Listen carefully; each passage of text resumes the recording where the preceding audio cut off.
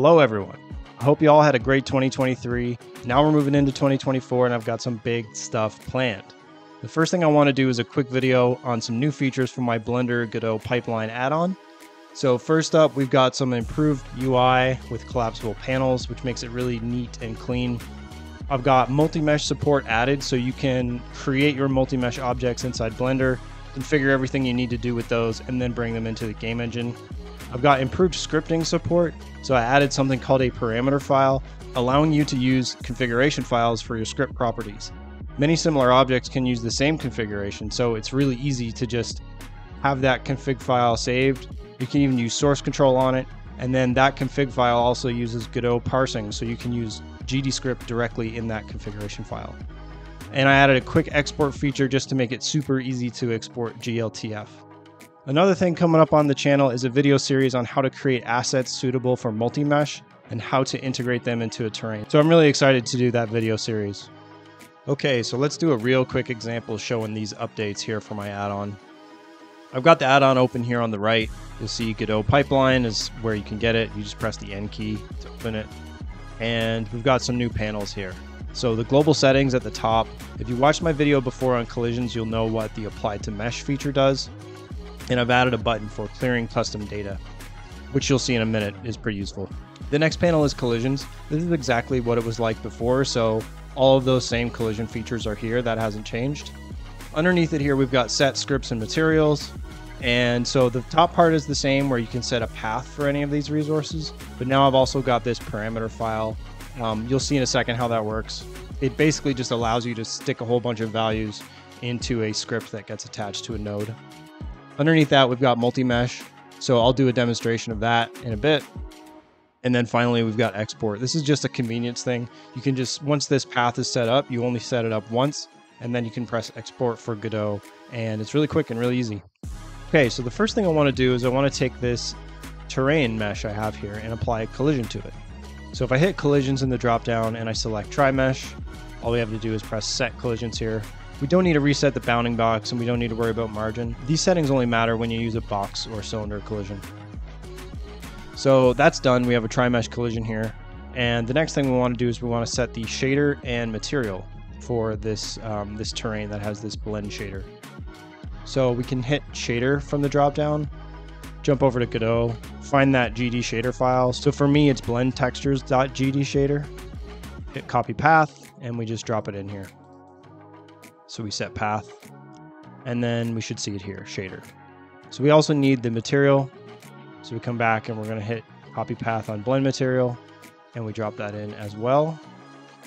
And there we go. So we have the shader and the material set up. Next, let's do a quick multi-mesh example where we're going to be taking this tree mesh and using it as a multi-mesh in Godot. So the first thing we want to do is we take our terrain mesh here, and I'm going to use a top-down view.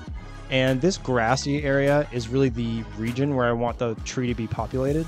So I hit tab, I'm going to select these vertices, hit Shift D to duplicate, P to separate, and then by selection. So the reason we want this footprint here is for a couple of features. One of them is occlusion culling and the other is dynamic instancing. We're not going to take a look at those today because I'm going to go over those in another video, but those features need to have the footprint or the size of the multi-mesh area so that they can do some optimizations. So once that's done, we're actually going to need to clear the custom properties that are already on this because we copied it from the main terrain mesh. So we hit clear custom data, we see that clears, and then next we're going to go through the multi-mesh setup. So first we select the mesh we want. In our case, it's that tree I mentioned, and I'm going to leave these settings off, but I am going to turn on Vertex Painter add-on so we can see that in a minute. So then we hit set multi-mesh. That gives us a wireframe display for that mesh. It's not a real mesh that will be imported. It's just a placeholder to let the importer know where that multi-mesh should go. And then some other things we can see down here is it's applied a size to that. So the bounding box for this object is in the dead center, and we have a size X, Y, and Z. So the last thing I need to do here for this multi-mesh object is assign a script to it. and I have a Multimesh painting script as well as a parameter file. So you don't need to do these steps. If I import this as is, it's going to create the Multimesh node, it's going to assign a mesh to it, but it's not going to have any instances and it's not going to have any data, so it's not super useful. But what I can do is if I come over here and I copy this Multimesh paint script that I made, and we're going to attach this to my object. So I got to hit script, hit set path. I don't need a material 0.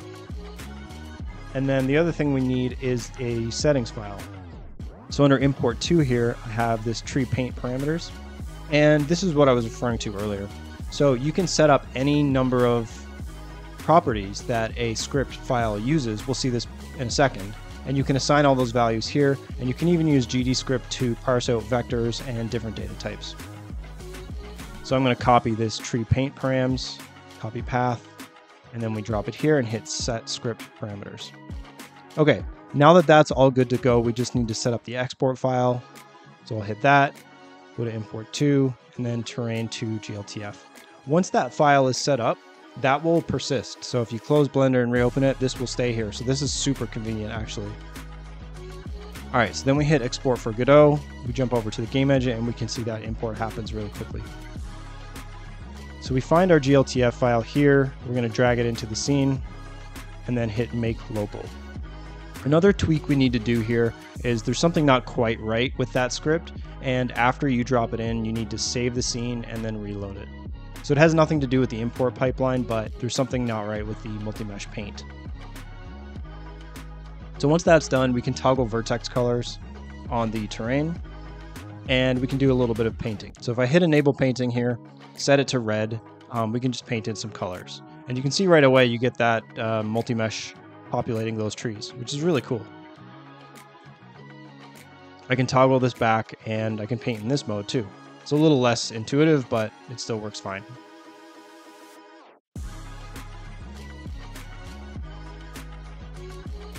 So you can see all those instances are coming in here. It looks pretty good. So another thing I just want to show quickly is what the parameter file actually does.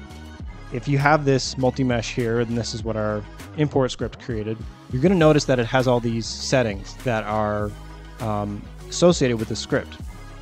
If we go back to our settings, we'll notice here that spacing is 3, custom normal is 0, 1, 0, and we can see spacing is 3, custom normal. So all of those values come in from that file. It's a great way to modularize how those script parameters work. Okay, that's all I have for today. I hope this was useful for you, and I hope you can use the pipeline in your game. Thanks for watching.